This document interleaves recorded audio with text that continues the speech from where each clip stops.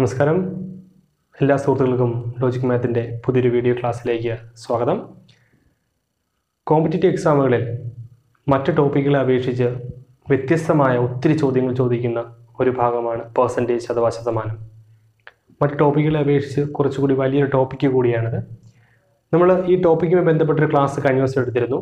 അപ്പോൾ അതിൻ്റെ രണ്ടാമത്തെ പാർട്ടാണ് നമ്മൾ എടുക്കുന്നത്. അതിൻ്റെ ബാക്കിയായിട്ട് വരുന്ന ചോദ്യങ്ങൾ. അപ്പോൾ നമുക്ക് ഡയറക്റ്റ് ചോദ്യത്തിലേക്ക് കിടക്കാം. ഒരുപക്ഷെ നിങ്ങൾ മറ്റൊരു വീഡിയോ കണ്ടിട്ടില്ല എങ്കിൽ, ഒന്നാമത് പറഞ്ഞ വീഡിയോ കണ്ടിട്ടില്ല എങ്കിൽ ഡിസ്ക്രിപ്ഷൻ ബോക്സിലെ ലിങ്കിൽ ഈ ഒന്നാമത്തെ പാർട്ട് വീഡിയോ നിങ്ങൾക്ക് കിട്ടും. അതിനുശേഷം ഈ വീഡിയോയിലേക്ക് വന്നാൽ കുറച്ചുകൂടി നിങ്ങൾക്ക് വ്യക്തമായ ഒരു ഐഡിയ ഈ ടോപ്പിക്കിനെ കുറിച്ച് കിട്ടും. സോ നമുക്ക് ഡയറക്റ്റ് ആ വീഡിയോയിലേക്ക് പോകാം.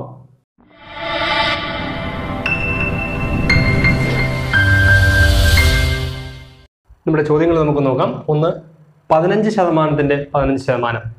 സാധാരണ ഒരു സംഖ്യയുടെ ശതമാനം കണ്ടത് നമ്മൾ പഠിച്ചിട്ടുണ്ട്. പക്ഷെ ഇവിടെ നമ്മൾ തെറ്റിക്കുന്നതെന്ന് പറഞ്ഞാൽ നമ്മൾ 15%-ന് 15% പറയുമ്പോൾ നമ്മൾ 15 × 15/100 നമ്മൾ ഇങ്ങനെയാണ് സാധാരണ ചെയ്യാറുള്ളത്. ഒരു സംഖ്യയുടെ 15-ന്റെ 15% എന്ന് പറയുമ്പോഴാണ് നമ്മൾ ഈ മെത്തേഡിൽ ക്വസ്റ്റ്യൻ ചെയ്യാറുള്ളത്. അതായത് 15 × 100 15.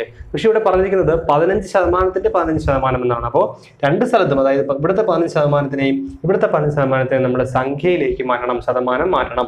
അതായത് ഈ 15%-ന് നമ്മൾ 15/100, ഇതിന്റെ 15% എന്ന് പറഞ്ഞാൽ ഇൻറ്റു 15/100. അപ്പോൾ ഇനി നമ്മൾ നോക്കേണ്ടത് ഓപ്ഷനിൽ എങ്ങനെയാണെന്നുള്ളതാണ്. ദശാംശത്തിലാണോ അല്ലെങ്കിൽ ഫ്രാക്ഷനിലാണോ എന്നുള്ളതാണ്. അപ്പോൾ ഫ്രാക്ഷനിലാണെങ്കിൽ നമുക്ക് ഇങ്ങനെ മൾട്ടിപ്ലൈ ചെയ്യാം. അതായത് 15 × 15 എന്ന് പറയുന്നത് 225/100 × 100 ഡയറക്റ്റ് മൾട്ടിപ്ലിക്കേഷൻ ആണ് 10,000. ഇനി ഓപ്ഷനിൽ ഡെസിമൽ ആണെന്നുണ്ടെങ്കിൽ നമ്മളിതിനെ 4 സ്ഥാനം മാറ്റി ദശാംശം കൊടുക്കുക. അതായത് നമുക്ക് കിട്ടുന്ന ആൻസർ 0.0225 എന്നായിരിക്കും. അതായത് 4 സ്ഥാനം മാറ്റി ദശാംശം കൊടുക്കുന്നു. അപ്പോൾ ഇത്തരത്തിലാണ് ഇങ്ങനെ ഒരു സംഖ്യ തെറ്റിക്കാൻ കൂടുതൽ പോസിബിലിറ്റി ഉള്ള ഒരു ക്വസ്റ്റ്യൻ ആണ്. നമ്മൾ 15 × 15/100 എന്ന് എഴുതും. അപ്പോൾ രണ്ടാമത് വരുന്നത് 400-ന്റെ 10%-ന്റെ 10%. ഇതുപോലെ തന്നെയാണ് ഇവിടെ 400 എന്നല്ല. അപ്പോൾ നമുക്ക് എഴുതാം 400-ന്റെ 10% എന്ന് പറയുന്നത് 10/100. അപ്പോൾ എവിടെയൊക്കെ ശതമാനം വരുന്നു അവിടെയൊക്കെ 100 കൊടുക്കുക, ഇൻറ്റു 10/100. സിമ്പിളായിട്ട് നമുക്ക് ഈ 2 0 ക്യാൻസൽ ചെയ്യാം. ദെൻ ഈ 0യും ഈ 0യും ക്യാൻസലായി, ഇതും ക്യാൻസലായി. ബാക്കിയുള്ളത് 4 മാത്രമാണ്. അതായത് ആൻസർ എന്ന് പറയുന്നത് 4 എന്നാണ്.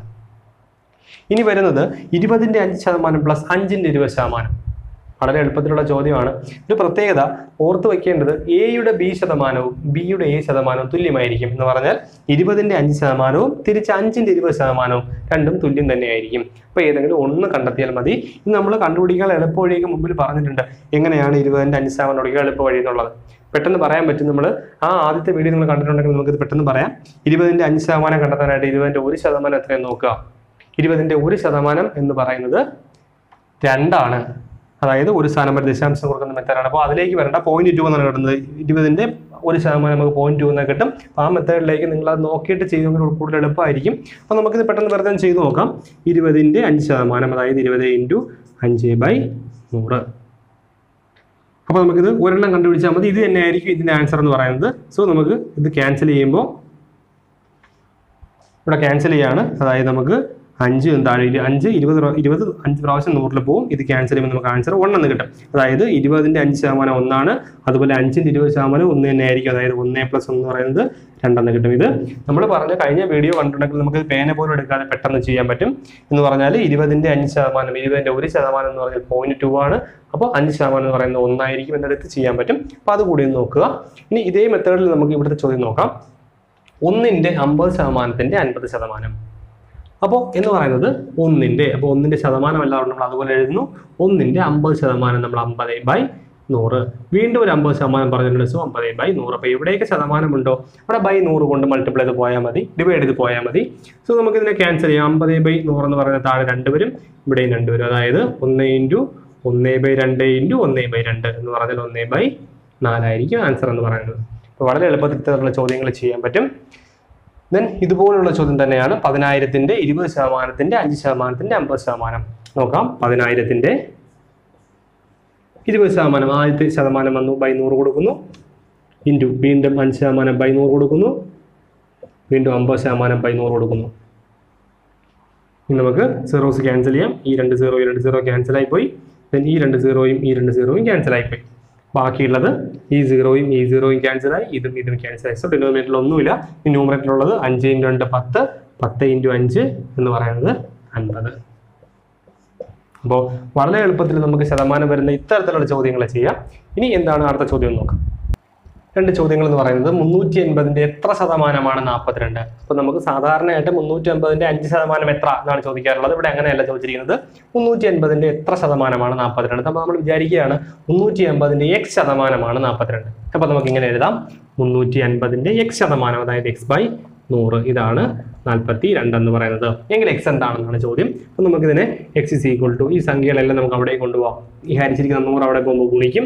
അതായത് 42 × 100 ബൈ ഈ ഗുണിച്ചിരിക്കുന്ന 350 അവിടേക്ക് പോകുമ്പോൾ താഴേക്ക് പോകും. അപ്പോൾ നമുക്കിത് 7 കൊണ്ട് ക്യാൻസൽ ചെയ്യാം. 6 7 42. ഇവിടെ ക്യാൻസൽ ചെയ്യുമ്പോൾ 7 കൊണ്ട് ക്യാൻസൽ ചെയ്യുമ്പോൾ 5 7 35 0.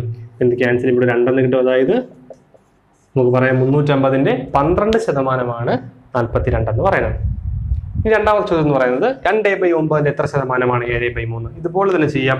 2/9 x ശതമാനമാണെന്ന് വിചാരിക്കുകയാണ്. അതായത് x/100 = 7/3. നമുക്കെല്ലാം അവിടെ കൊണ്ടുപോകാം. അതായത് ഇങ്ങനെ കിട്ടും. x = നമ്മൾ ആദ്യം 7/3 അതുപോലെ ഇവിടെ എഴുതുന്നു ഇൻറ്റു 100. 100 അവിടേക്ക് പോകുമ്പോൾ ഹരിച്ചിരിക്കുന്ന 100 അവിടെ പോകുമ്പോൾ ഗുണിക്കും. ഈ ഹരിച്ചിരിക്കുന്ന 9 അവിടെ പോകുമ്പോഴും ഗുണിക്കും. ഇനി ഈ ഗുണിച്ചിരിക്കുന്ന 2 അവിടെ പോകുമ്പോൾ ഛേദത്തിലേക്ക് പോകും. ഇനി നമുക്ക് ക്യാൻസൽ ചെയ്യാം. സോ ഇത് ക്യാൻസൽ ചെയ്യുമ്പോൾ 3 3 9. 2 50 ക്യാൻസൽ 100 ക്യാൻസൽ ചെയ്യുമ്പോൾ നമുക്ക് 50 എന്ന് കിട്ടും. അപ്പോൾ ഇത് ഗുണിക്കുമ്പോൾ നമുക്ക് നോക്കാം. 3 × 5 എന്ന് പറയുന്നത് 50 എന്ന് പറയുന്നത് 180. 15 × 7 നമുക്ക് ഗുണിക്കാം. 15 × 7 എന്ന് പറയുന്നത് 7 35. 3 ദെൻ 1 7 3 10, അതായത് 105 എന്ന് കിട്ടും. ഒരു 0 ഉണ്ട്, അതായത് 1050 എന്ന് പറയാം. ഇപ്പോൾ 2/9ന്റെ 1050% നമുക്ക് പറയാം 7/3 എന്ന് പറയുന്നത്. ഒരു സംഖ്യയുടെ 20%ന്റെ 20% 6 ആണെങ്കിൽ സംഖ്യ എത്ര? നോക്കാം.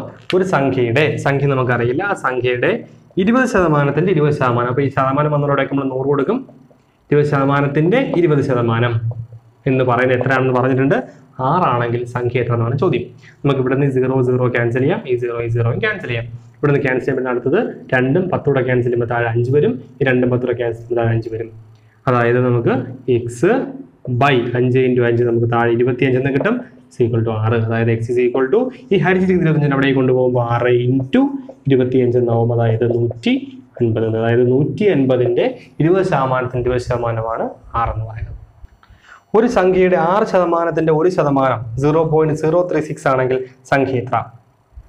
ഒരു സംഖ്യയുടെ 6%ന്റെ 1% നോക്കാം. നമുക്ക് x-ന്റെ 6%, അതായത് 6/100.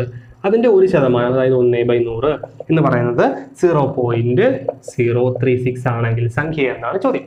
അപ്പോൾ നമുക്കിതിനെ ഈ എല്ലാം അവിടെ കൊണ്ടുപോകാം. അതായത് x = ഇവിടെ 0.036 ഉണ്ട്. ഇവിടെ 100 × 100 10,000 ആവും. ആ 10,000 ഹരിച്ചിരിക്കുന്നതുകൊണ്ട് നമുക്ക് അവിടേക്ക് കൊണ്ടുപോകാം. അതുകൊണ്ട് നമുക്കത് × 10,000 എന്നാവും. ഇനി ഈ 6 ഇവിടെ ഗുണിച്ചിരിക്കുകയാണ്, അതായത് അംശത്തിലാണ്. അവിടെ പോകുമ്പോൾ താഴേക്ക് പോകും. നമ്മൾ ദശാംശം പറഞ്ഞപ്പോൾ ഗുണനം പറഞ്ഞപ്പോൾ പറഞ്ഞതാണ്. ഇവിടെ 3 ദശാംശ സ്ഥാനങ്ങളുണ്ട്. ആ 3 ദശാംശ സ്ഥാനങ്ങൾ ഇവിടുത്തെ 3 പൂജ്യങ്ങൾ കൊണ്ട് അങ്ങ് മാറി 36 എന്നാവും. അതായത് 36 × 10/6. അപ്പോൾ 6 ഹരിക്കുമ്പോൾ 6 എന്ന് കിട്ടും. അതായത് സംഖ്യ എന്ന് പറയുന്നത് 60 എന്ന് നമുക്ക് കിട്ടും. വളരെ എളുപ്പത്തിലുള്ള കുറച്ച് ചോദ്യങ്ങളാണ്. ദശാംശമൊക്കെ വരുമ്പോൾ ദശാംശത്തെ കുറിച്ചുള്ള ഒരു ഐഡിയ കിട്ടിക്കഴിഞ്ഞാൽ നമുക്ക് വളരെ എളുപ്പത്തിൽ ചെയ്യാൻ പറ്റുന്ന കുറച്ച് ക്വസ്റ്റ്യൻസ് ആണ് ഇതൊക്കെ. ഒരു പരീക്ഷയിൽ 45% മാർക്ക് ലഭിച്ച ജാവേദിന് 540 മാർക്കാണ് ആകെ ലഭിച്ചത്. പരീക്ഷയുടെ ആകെ മാർക്ക് എത്ര? അപ്പോൾ ആകെയുടെ 45%, അതായത് പരീക്ഷയ്ക്ക് 45% മാർക്ക് ലഭിച്ചപ്പോൾ ജാവേദിന് 540 മാർക്ക് കിട്ടി. അതായത് നമുക്ക് പറയാം ആകെ എത്രയാണോ അതിൻ്റെ 100ൽ 45% കിട്ടിയത്. അത് 540 ആണെന്ന് പറഞ്ഞിട്ടുണ്ട്. അതായത് ആകെ എത്ര മാർക്കിനാണോ പരീക്ഷ നടത്തിയത് അതിന്റെ 45% ആ കുട്ടിക്ക് കിട്ടിയത്. അവന് കിട്ടിയ മാർക്ക് എന്ന് പറയുന്നത് 540 ആണ്. സോ ആകെയുടെ 100ൽ 45 ആണ് 540. സോ ആകെ എന്ന് പറയുന്നത് നമുക്ക് ഇവിടുന്ന് അവിടെ കൊണ്ടുപോകുമ്പോൾ നമുക്ക് 540 ഹരിച്ചിരിക്കുന്ന 100 പോകുമ്പോൾ ഗുണിക്കും. 45 താഴേക്ക് പോകും.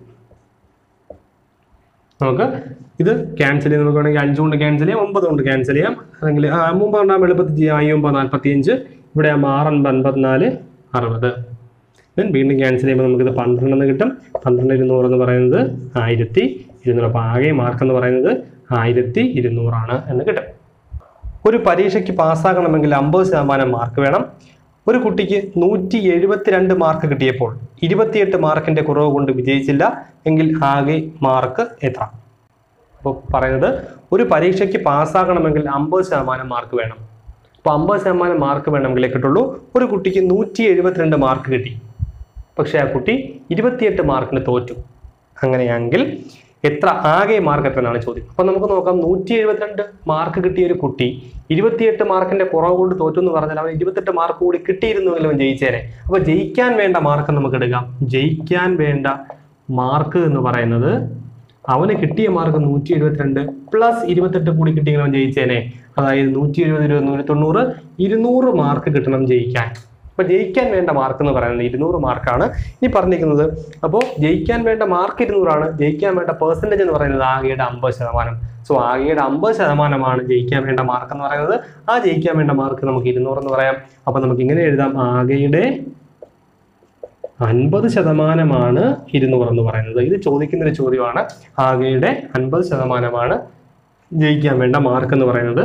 സോ നമുക്കിത് സിമ്പിളായിട്ട് ചെയ്യാം. അതായത് ആകെ ഈസ് ഈക്വൽ ടു 200. ഈ 100 അവിടേക്ക് പോകുമ്പോൾ ഇൻറ്റു ചെയ്യും, 50 അവിടേക്ക് പോകുമ്പോൾ താഴെ പോകും. സോ നമുക്കിത് ക്യാൻസൽ ചെയ്യുമ്പോൾ നമുക്ക് 2 കിട്ടും. അതായത് ആകെ 400 മാർക്കാണ് വേണ്ടത്. അതുകൊണ്ട് ആ 400 മാർക്ക് കിട്ടിയാൽ മാത്രം ആകെ 400 മാർക്കാണ്. അതിൽ 172 മാർക്കേ സ്കോർ ചെയ്തുള്ളൂ. അതുകൊണ്ട് 28 മാർക്കിന് തോറ്റു. ഒരു പരീക്ഷയിൽ വിജയിക്കാൻ പ്രവീണിന് 40% മാർക്ക് വേണം. പരീക്ഷയിൽ 40 മാർക്ക് കിട്ടി. അയാൾ 40 മാർക്കിന്റെ കുറവിൽ തോറ്റാൽ പരീക്ഷയുടെ പരമാവധി മാർക്ക് എത്ര? ഇപ്പൊ പറഞ്ഞ അതേപോലെ ചോദ്യമാണ്. ഒരു പരീക്ഷ ജയിക്കാൻ 40% മാർക്ക് വേണം. പരീക്ഷയിൽ 40 മാർക്ക് കിട്ടി, 40 മാർക്കിന്റെ കുറവിൽ തോറ്റു. അതായത് 40 മാർക്ക് കൂടി കിട്ടിയത് ജയിച്ചേനെ. അപ്പൊ ജയിക്കാൻ വേണ്ട മാർക്ക് എന്ന് പറയുന്നത് 40 പ്ലസ് 40, അതായത് 80 മാർക്കായിരുന്നു. അതായത് വേണ്ട പെർസെൻറ്റേജ് നോക്കാം. ജയിക്കാൻ വേണ്ട മാർക്ക് 80 ആണ്. ജയിക്കാൻ വേണ്ട പെർസെൻറ്റേജ് ഇപ്പോൾ 40% ആണ്. സോ നമുക്ക് പറയാം ആകെയുടെ 40% കിട്ടിയിട്ടുണ്ടെങ്കിൽ ആ കുട്ടി ജയിച്ചേനെ. അതെന്ന് പറയുന്നത് 80 ആണ്. സോ നമുക്ക് നോക്കാം. ആകെ എന്ന് പറയുന്നത് 100 അവിടേക്ക് പോകുമ്പോൾ 80 × 100/40. ഈ 40 ഇവിടേക്ക് വരുമ്പോൾ 100 ഗുണിക്കും 40 ഹരിക്കും. ഇത് നമുക്ക് 2 കിട്ടും. അതായത് 200 മാർക്കിനായിരുന്നു ആ പരീക്ഷ നടത്തിയിരുന്നത്. അതിൽ 40 മാർക്കിന് തോറ്റു എന്നാണ് പറയുന്നത്. അപ്പോൾ ഇത്തരത്തിലുള്ള കുറച്ച് മോഡൽ ചോദ്യങ്ങളാണ് നമ്മൾ ഇന്ന് ചെയ്തത്. അപ്പോൾ ഇതിലും ഇനിയും ഒരുപാട് ചോദ്യങ്ങൾ ചെയ്യാനുണ്ട്. അതുമായിട്ട് നമുക്ക് മറ്റൊരു വീഡിയോയിൽ കാണാം. അതുവരേക്കും ബൈ.